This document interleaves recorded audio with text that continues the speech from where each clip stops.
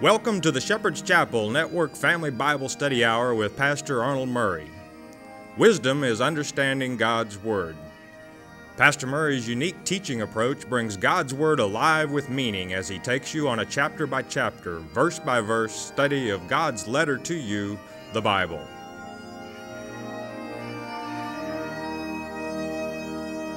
And now here is Pastor Arnold Murray.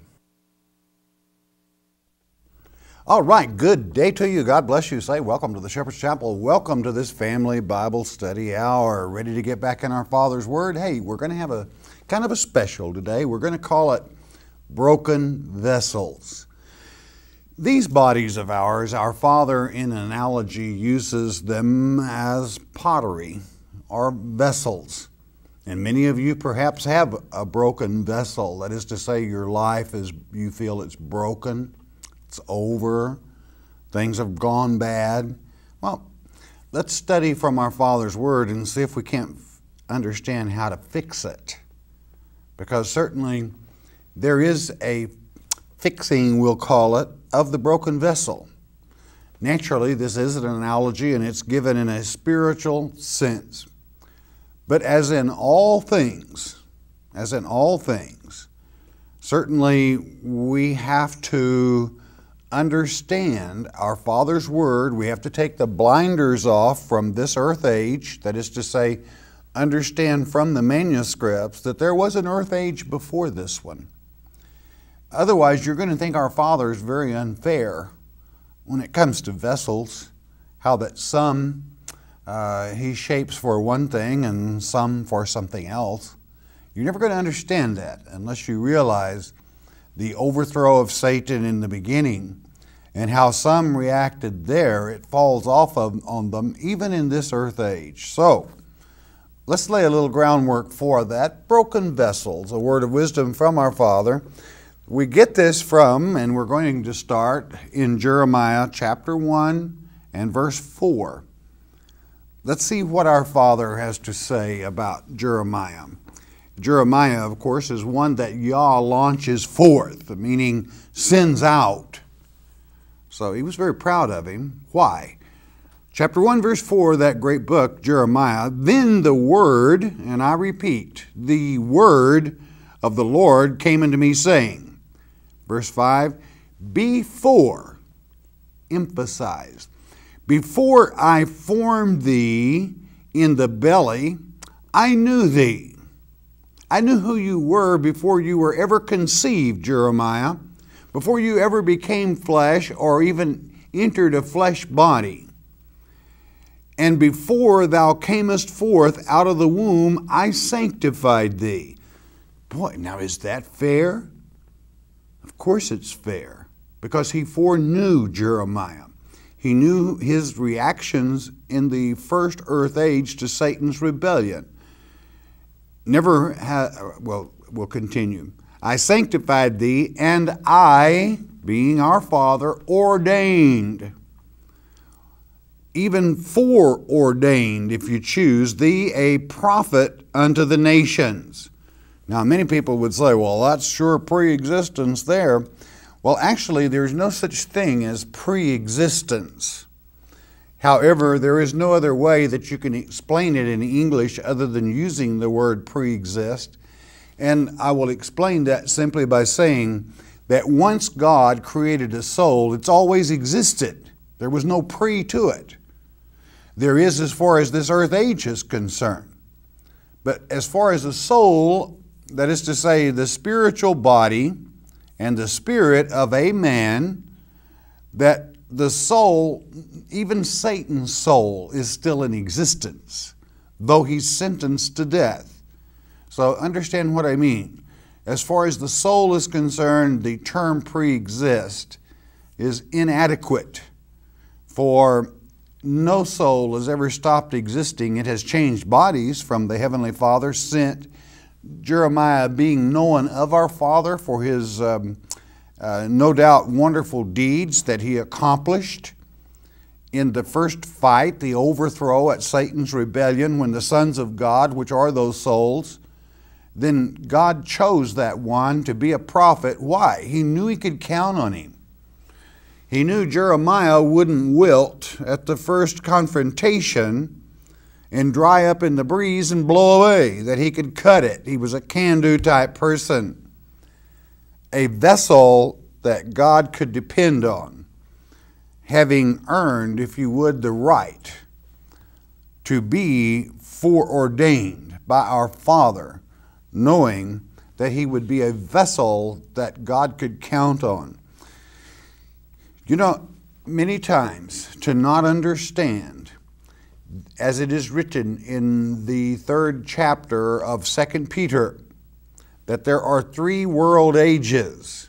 There was an earth age before this, there is this earth age, and there's one that is coming, the 3rd earth age. Same earth, same heaven, but different ages in God's perfecting the saints, or that is to say, giving everyone an equal opportunity to accept God or to go with Satan. And you all know where Satan's going. I don't have to tell you. So the choice is always yours.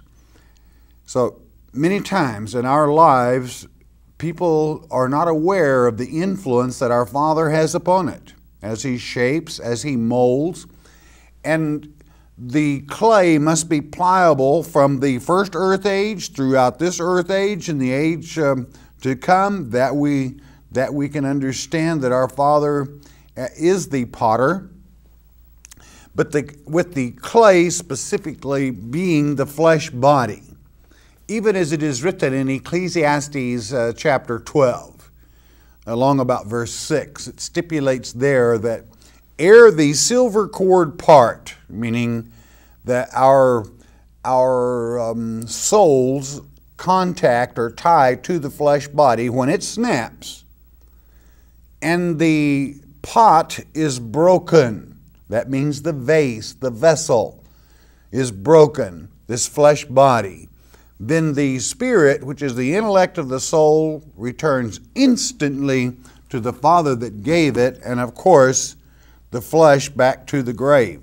Now, however, again, I would repeat, the analogy is that you had better keep your spirit and your soul pliable, whereby God can correct you through perhaps chastisement at times, and mold you into a vessel fit for service. Let's go to the 18th chapter. Let's go directly to the potter's wheel, where our Father makes this very clear in simple terms. If you've ever watched a potter work, it will clarify for you, and you will understand better what it is our Father is saying here.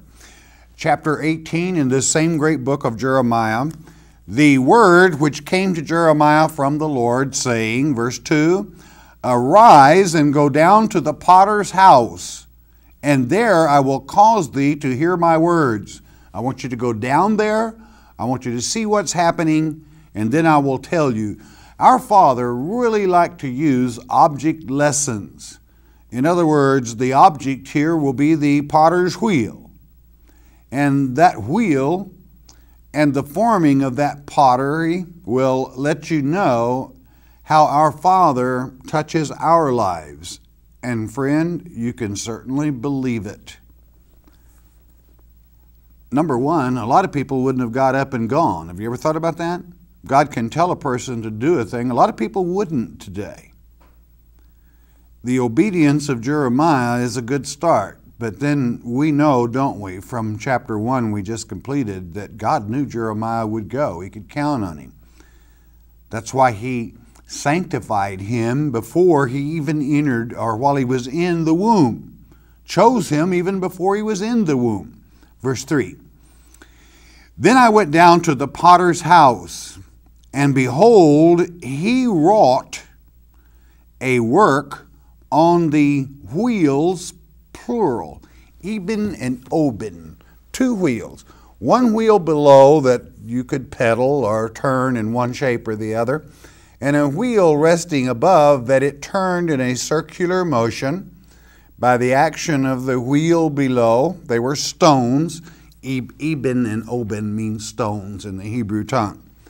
With the clay centered in the Eben, the oben, and the potter's hands touching and shaping and forming that he would as the wheels turned. Beloved, that's life. And if you can look at your life and simplify it to this extent, to realize that many of your troubles, when that clay is touched improperly and it falls from shape, that as long as you are pliable in the Word of God, that He can remold you. And when that kink in the clay, I'll call it a kink, well, let's call it a warp. Let's say that the wheel turned a little fast and by centrifugal force, some of the clay, this is not a good example, but I'll continue with it, would form, or by centrifugal force, it would be forced outward until it was a misshapen vessel. Sometimes life gets that way. We allow ourselves to be misshaped, spiritually speaking. We get in troubles. But when you go to the potter, our Father, with sturdy hands He can touch as that Eben and Oben turn those wheels, the potter's wheels, and shape that back with a little moisture into a perfect vessel.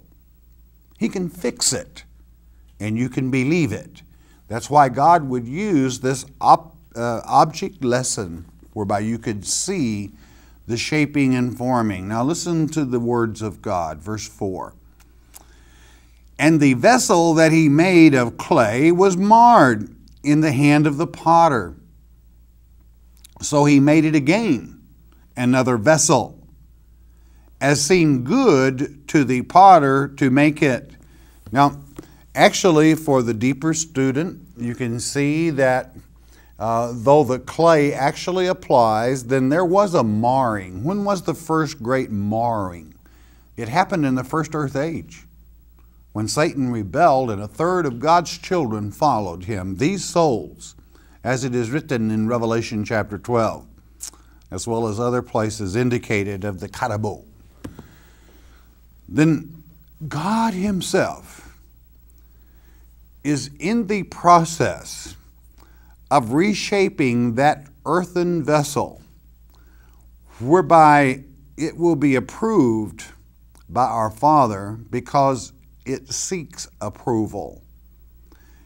Therefore, you must seek that approval, and you do that because you love Him, not by force, not for a price, but because you love Him. And because He has done so much for us. And when you begin to obey and to follow Him, He will always shape you. Your body is not marred enough, that is to say your spiritual body, whereby on repentance and forgiveness that God cannot reform it, that it cannot be fixed. And this is how it's done, by returning to the potter's house, getting on that wheel, and allowing the clay that is your body to be shaped, to still be flexible to the point that it can be molded, can be changed. And certainly our Father can do that. Then verse 5, Then the word of the Lord came unto me, saying, verse 6, O house of Israel, cannot I do with you as this potter, saith the Lord? Behold, as the clay is in the potter's hand, so are ye in mine hand, O house of Israel. This is given on a national sense. I would have you know that God caused the house of Israel to part, or allowed it to part from the house of Judah. And He still molds both. He still forms both. But this also has an individual aspect, in as much as through Christ, you can be reshapen at any time, remolded, made new, have a fresh start. And sometimes when we may be playing the role of a garbage can, you might be reshaped into a flower pot, or even better yet, a flower vase. Verse 7. At what instant, think about that now, this is God's word.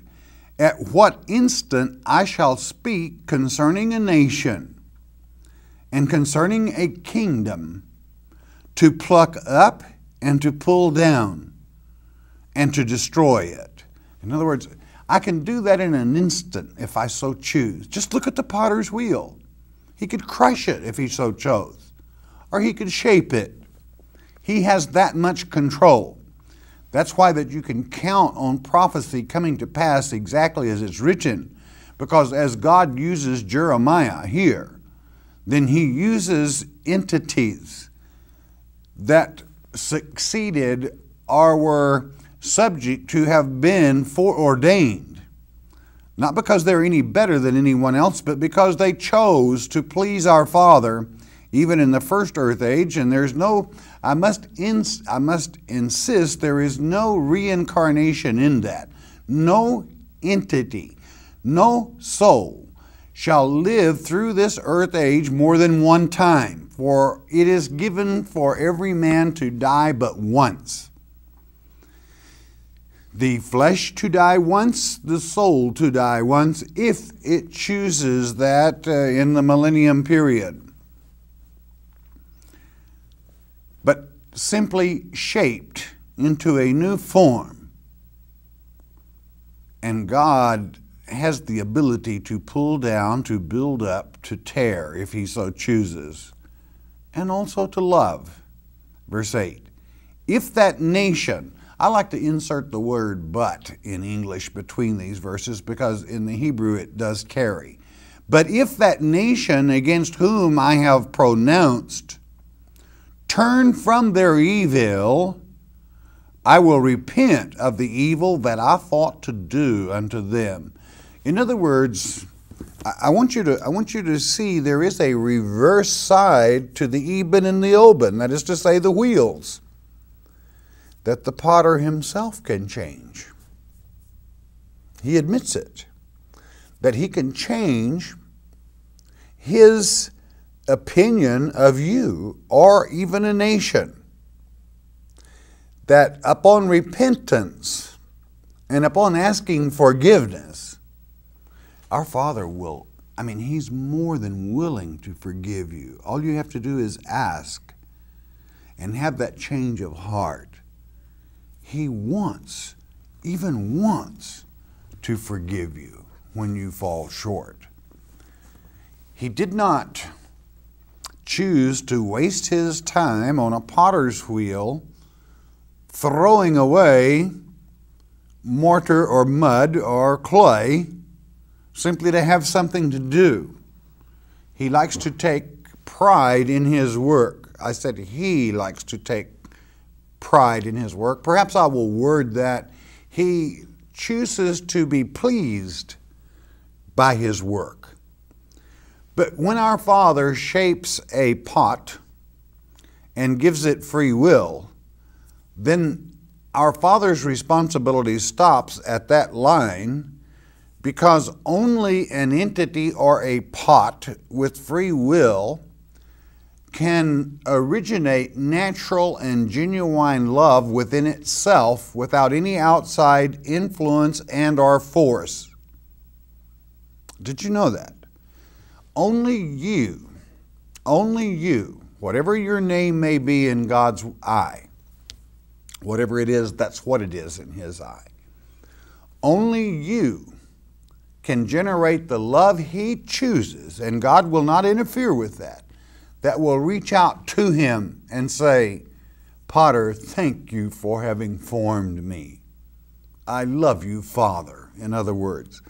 But at the same time, I must remind you again, even our Father on repentance can change.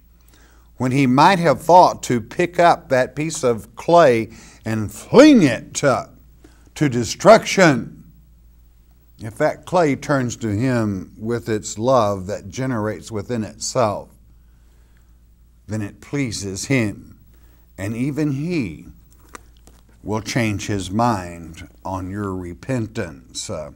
And he will repent perhaps from what he had thought to do. Verse 9, and at what instant I shall speak concerning a nation and concerning a kingdom to build and to plant it. But, verse 10, if it do evil in my sight.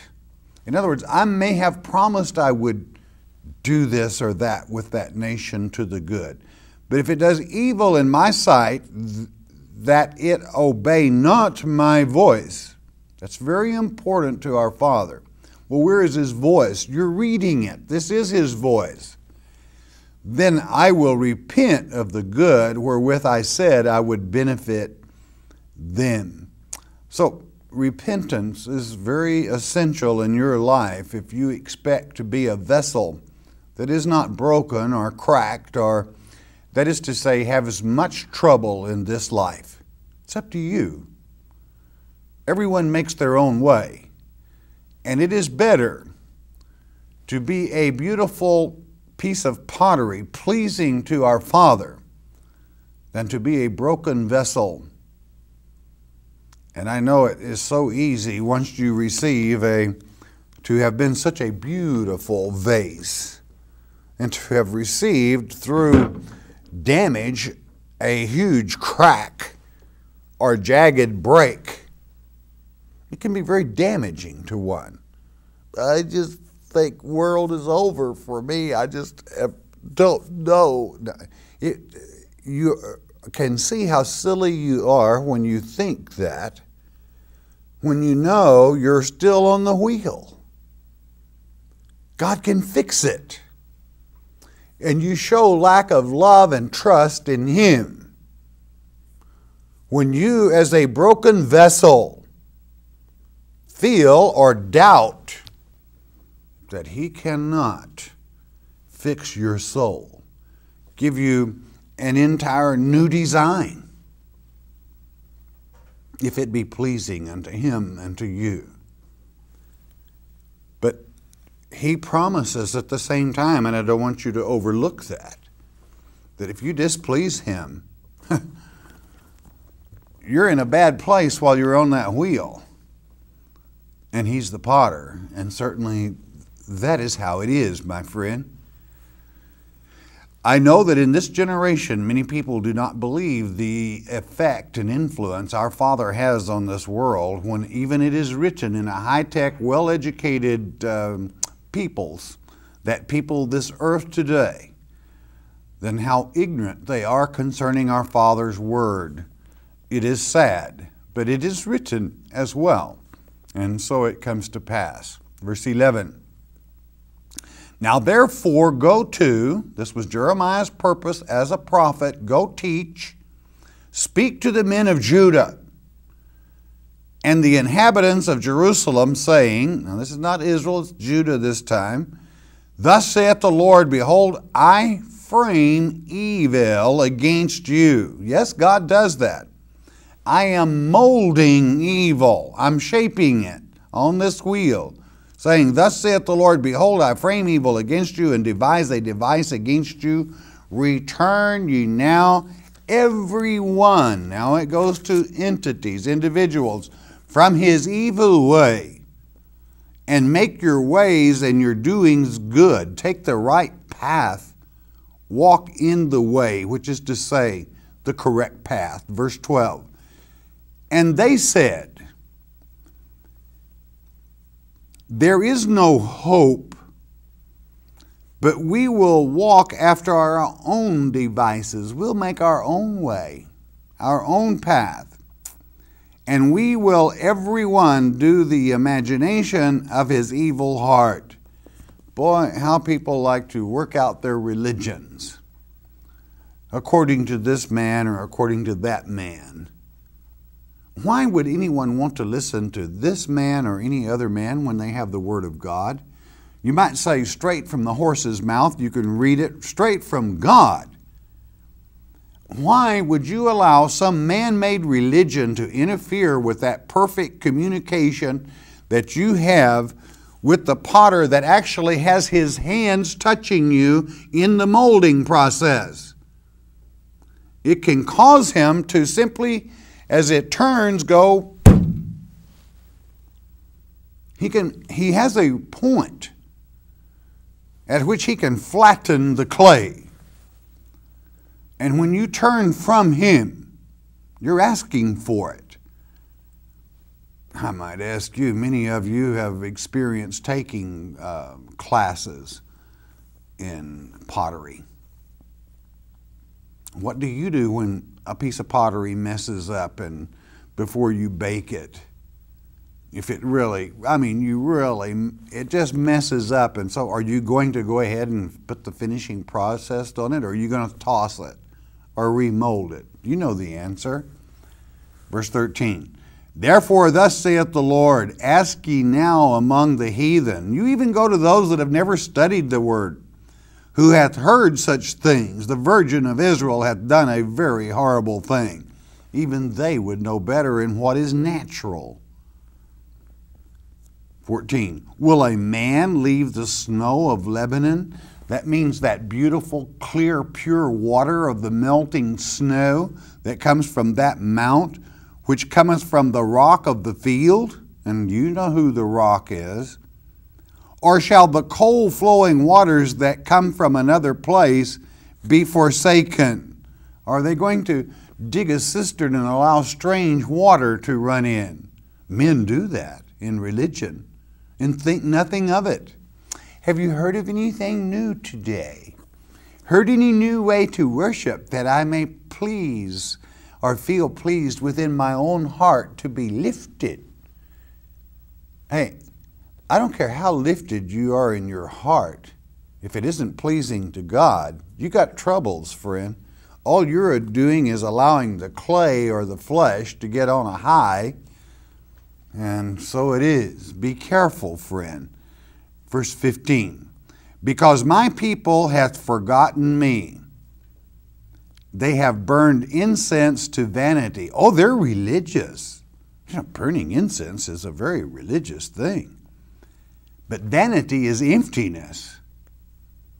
And they have caused them to stumble in their ways from the ancient paths to walk in paths in a way not cast up.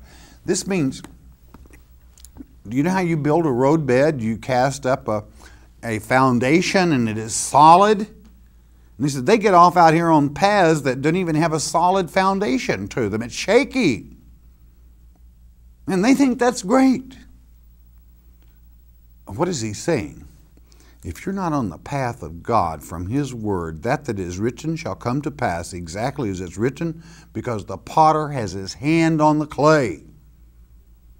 And anytime you get off that path on a man-made path that some religious person, usually with a doctorate, has invented to worship or burn incense, something holy, holy, holy. Usually when somebody says do something holy, they start begging or passing a plate.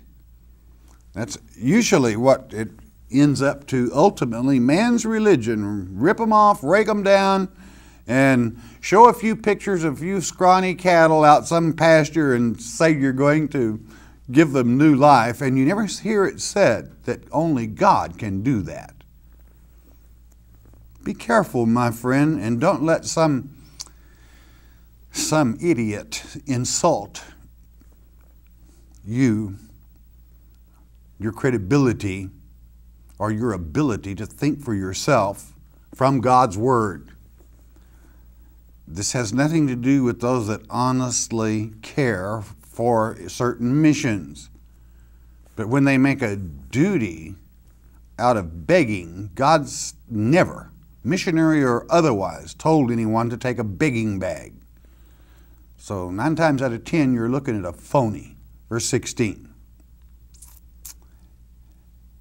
To make their land desolate and a perpetual hissing, every one that passeth thereby shall be astonished and wag the head. They're going to chuckle and struggle and at their funny religion, maybe even laughing, but never teaching God's Word. Do you think that pleases God? What do you think the potter is going to do? 17. I will scatter them as with an east wind before the enemy. You think he won't do it? He did. He scattered those 10 tribes 200 years before brother Judah would go into captivity of Babylon. I will show them the back. I will show them my back in the manuscripts. God's turned his back and not the face in the day of their calamity when they try to make their own religions and their own ways. Forget it. I turn my back upon them. We're going to pick this up in the next lecture, but I want to say a few words about the broken vessels. Do you know why we have the potter's field? Because Christ was sold for 30 pieces of silver. And in that 30 pieces of silver was purchased a field. Do you know where it is? It's just outside the potter's gate. And just outside that potter's gate is the potter's field. When a vessel is broken, and in life, unfortunately, it happens. When you have a beautiful piece of pot or pottery, sooner or later, someone gets careless, and it's broken, and it was thrown in that potter's field, just potsherd, that's all. But Christ's blood that purchased that field can put any piece of property, any piece of vessel, rather, or pot, back in perfect condition. So, in the next half of this lecture, you'll find out exactly how it is that we repair the broken vessels. It's no accident, absolutely no accident, that the potter's wheel was utilized by our Father from the very beginning to illustrate even down to the crucifixion and the 30 pieces of silver, which would purchase that field, that would make it possible upon repentance and love that you could be rebuilt all over again. You know, it was bought for the poor. It was bought for the outcast to be buried in the potter's field. And as we have that great slogan, and give me your poor, your tired, your weary, at this great nation, that potter's field is a far greater and freer land than that says, give me your needy, give me your poor, give me those that are distressed at the ways of this world, the Sodoms and Gomorrahs that exist today, even in this century, in this civilized society, that He is able there, when you come into His field, to be remolded into something special. So don't ever be depressed. Don't ever give up. Even though the vessel is broken, it can be fixed. We'll look into that in the next half of this lecture. All right, bless your heart. You listen a moment, won't you please? The book of James. James is a book that I know you'll enjoy because it is written, when you rightly divide it, to those that are scattered abroad. That's to say the 12 tribes, the 10 tribes scattered abroad, being very specific in your freedom of Christianity, the repentance, giving much personal instruction as far as controlling our thoughts and finding peace, and giving us those parameters wherein Christianity, defining those things that come from the Word of God. Example, that bitter and sweet water cannot come from the same spring. Well, from God's Word, you should not have both either. The practice of healing brought forth in this book of James. I know you're going to like it. James, that great book of instruction. All right, bless your hearts. There we are back again. Say, let's have the 800 number if we may. 1-800-643-4645. That number is good from Puerto Rico, throughout the U.S., Alaska, Hawaii, and all over Canada. If the Spirit moves and you have a question, share it. Please never ask me a question concerning another church, denomination, or individual. Let's think positive and let's teach positive. Though we're going to teach firm and boldly,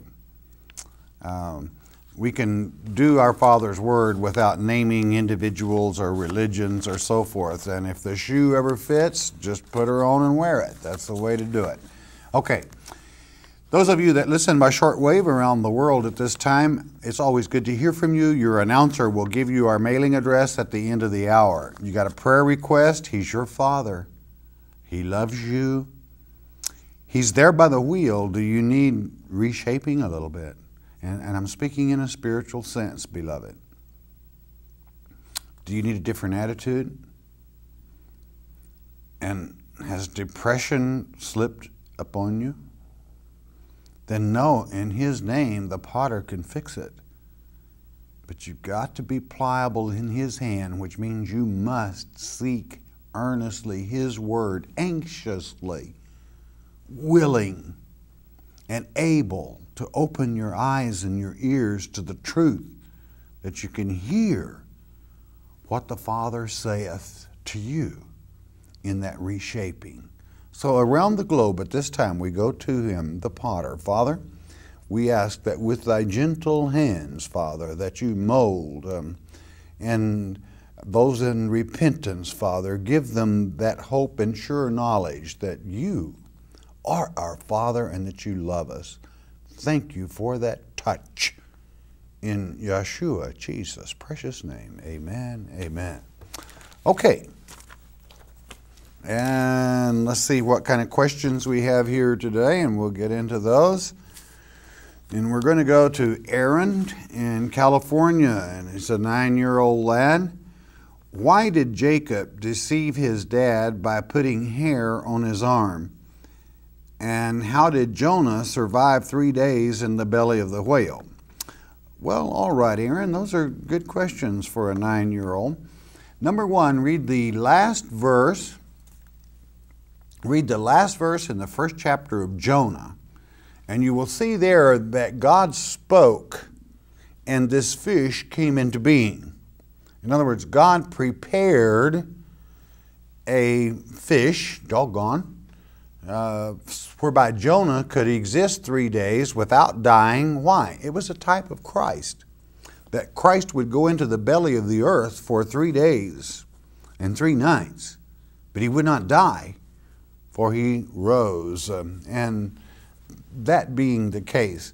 And the first part of your question, Jacob was not deceiving his father necessarily, for when you go to Genesis chapter 27, you will find there that God stated that the younger, and in Genesis 25 as well, the mother would be told, in your womb you have 2 nations, and the elder shall serve the younger. It was God's plan that Jacob have the birthright, because Esau, God hated him. God hated Esau.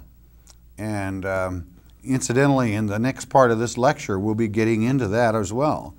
So listen closely. But God, it was God's word that caused it to happen. It is that to save our people, Jacob would take the leadership, because Esau, he never cared about our heritage. He was always running around with strange women and other things, not fit to be or to prepare the lineage through which the Savior would come. So God got rid of him, all right, in the sense as far as the protector of the faith is concerned.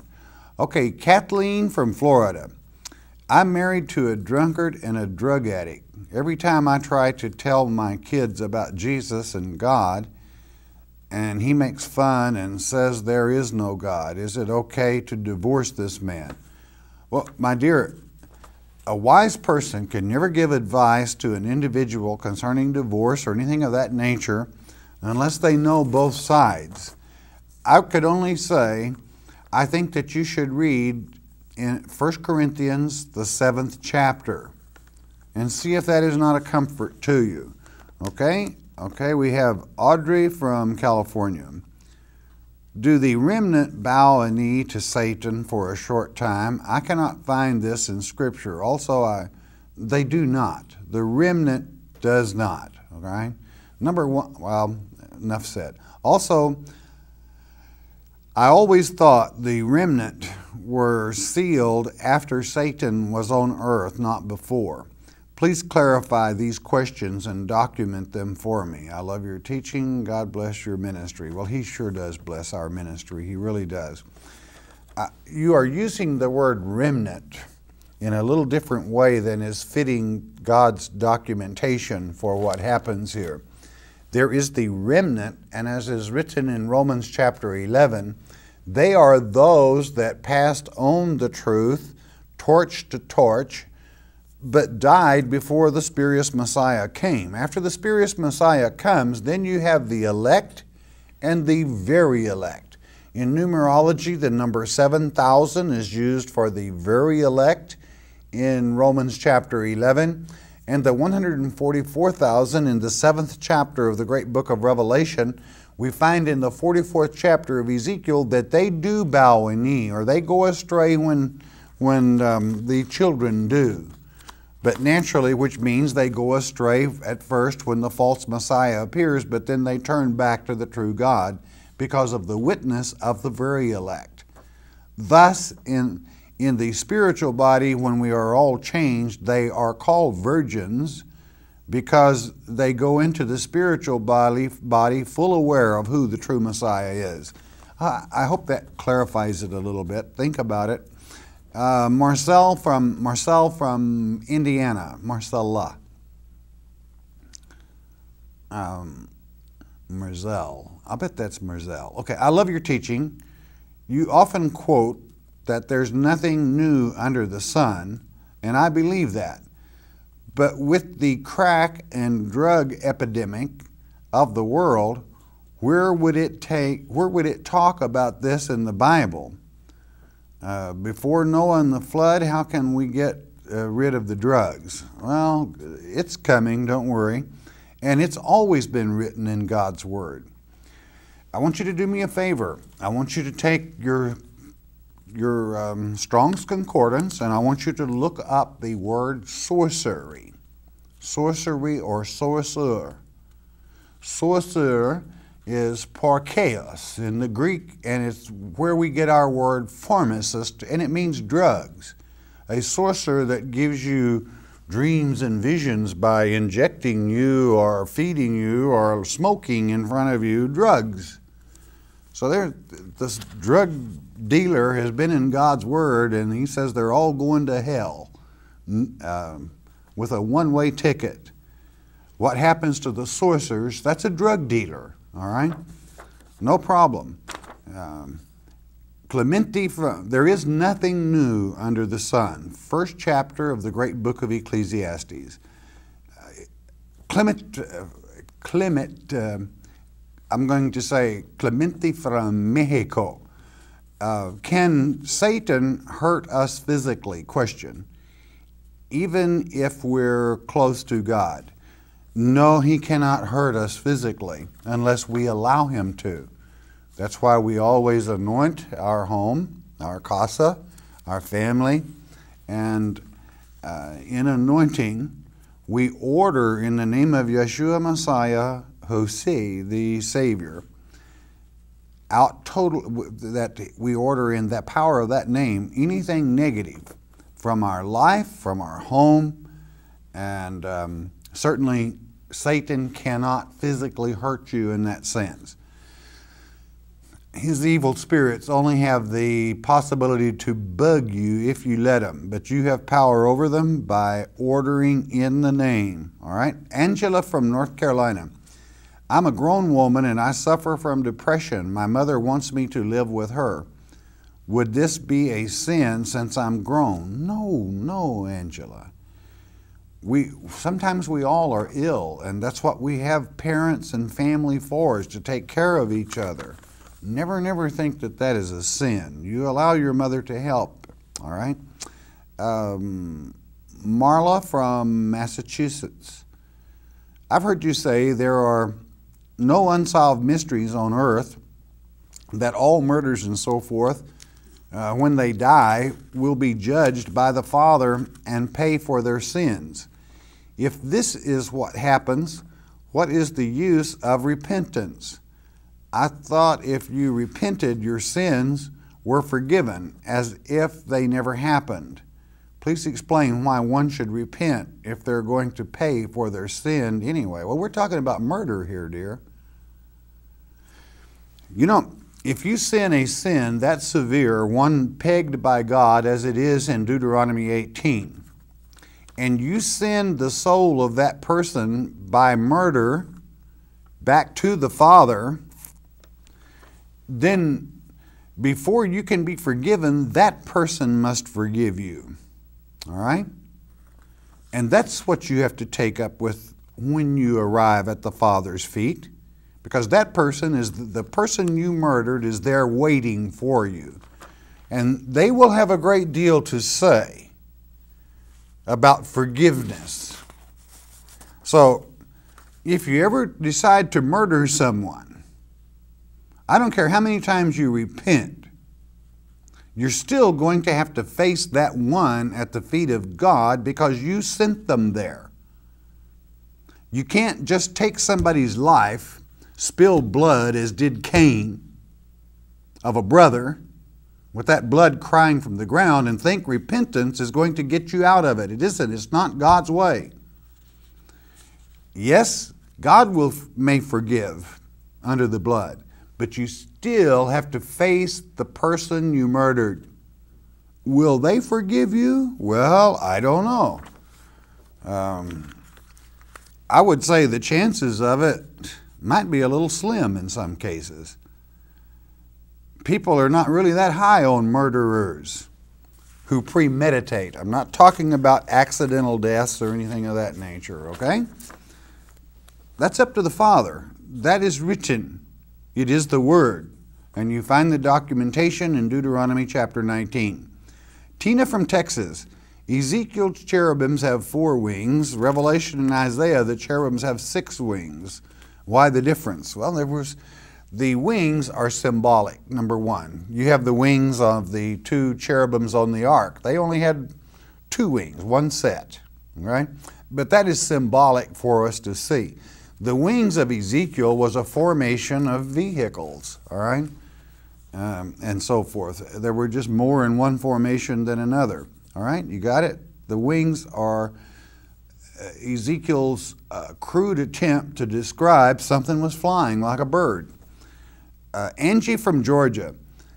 I homeschool my children. We also do a homeschool Bible study, but they teach the apple tree theory. Are you going to come out with any books for children with the correct Bible teachings? This would be so helpful. In the meantime, what should I do? I enjoy and admire your truthful teaching. Well, thank you very much. And guess what? I don't want to make a promise, but in about a month, not much more, we will have the first in a series of children's teaching books. And they're going to be very colorful and very helpful. I'm looking forward to it. Please don't anyone call and try to order one. They're not available. I don't know what the printing is going to be exactly. And just wait. I'm just saying, you're going to be helped in teaching children the truth from God's Word. Okay, Gilbert from Canada. Is it written anywhere in the Scripture that we are not to dwell on the last days?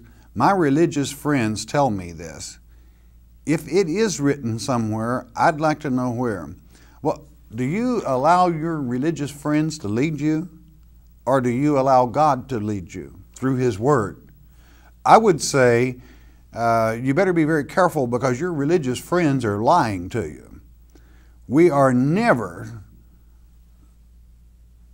admonished to not dwell on the last days. It is God's prophecy, and you are to meditate upon it. That's what God's Word states. That does not say you are to become a religious fanatic, but that you are not to be biblically illiterate, and that you should study and meditate upon the Word, whereby you become knowledgeable in the book of Revelation as well as all other prophecies. Usually, Gilbert, this saying is done by some so-called man of God that is so ignorant he couldn't teach the book of Revelations if he wanted to. It's just a good cop-out, all right?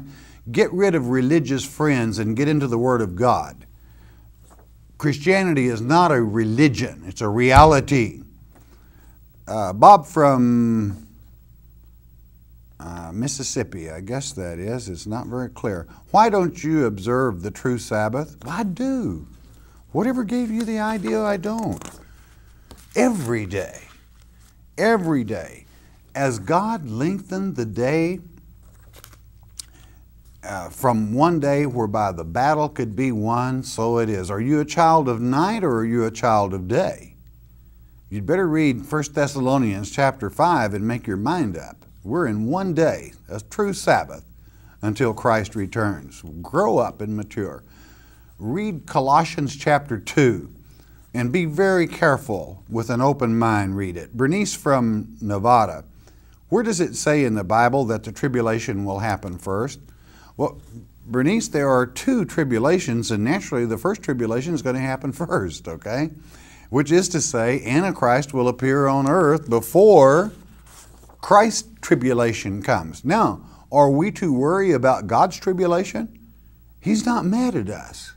He's not angry at us. He's angry at the enemy. God will never touch His anointed, and He orders Satan not to either. Okay, Carol, it's written in Mark chapter 13. Catch both, all right? Carol from California.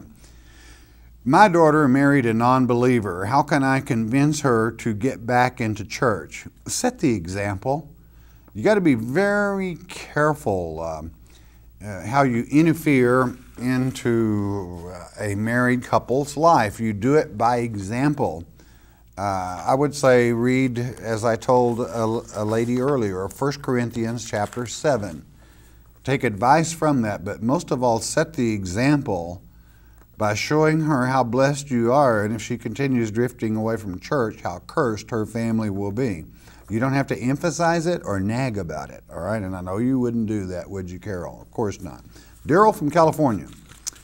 Is it possible to get to know God without going through the Bible? I've never read the Bible, but I feel like I know Him. Is this possible? Well, Daryl, you pose quite a question. Let me ask you, to know our Father is to understand His Word, and it's very simple. But do you know what? You're asking a question, could you get to be a dentist without going to a school of dentistry? How about it? I've never been to a school of dentistry, but I believe in dentists. How about letting me drill on your teeth, Daryl? All right? Would you like that? You know, I'm sure I could give you, we could just slug you right in the face, and that'd kind of kill the pain from that, and just drill away, very crudely. Expertise comes from study, and certainly not to be confused with an agnostic. But we are to be wiser than the serpent, and there's no way you're going to gain that except you get into God's Word. My answer to you is no. How would you know what to do if you had never read the prophecies to help or assist God? You wouldn't. You'd be ignorant. All right? Biblically illiterate. Tagging, branding so. That's what you would be. Or you can know a God exists and believe that, but you don't love Him, or you would love His Word. Period. Todd from Michigan. I am divorced and met a Christian woman. I go to church, but some churches won't marry me, but they will marry a murderer. Why does God convict me of this? Does He want me to go back to her? I don't understand. Well, are you confusing God and some church? God is not a church. God's Word is God's Word, and you've got some churches that are giving you bum information. All right? Some churches like to play one-upmanship so they can have a class that is below them that they can make themselves feel good by saying, "You are a divorcee." And I would say if they were a student of God's Word states if you sin, repent, and I don't want to hear about it again. I wonder why the church does. You see, God doesn't want to hear it. Through Christ can forgive all sin except the unforgivable sin, and that's certainly not divorce. And I would say you're listening to the wrong so-called church. It's not a church where they play one-upmanship and put chains on God's hands and pillows that He can't save you and forgive you. All right? If you want to listen to them, go ahead. But I would, hey, kiss them off. All right? By that I mean be sweet to them, but why listen to them? Okay, Sandra from Illinois. Ecclesiastes, where can I find when you die, your spirit goes up to heaven? Please document. Well, it's real easy. It's Ecclesiastes 12:7, all right? And we're out of time. I love you all a lot because you do enjoy studying our Father's Word in more depth. How sad it is in this modern time that people do not study our Father's Word with more clarity and seek it and thirst for that water of life. He wants you to live, so live. He loves you because you enjoy His Word. All right, we're brought to you by your tithes and offerings. If we've helped you, you help us keep coming to you. Once you do that, now, most important, you stay in His Word. Every day in His Word's a good day. Do you know why? Jesus, Yeshua, is the living Word. Hearing God's Word with understanding will change your life.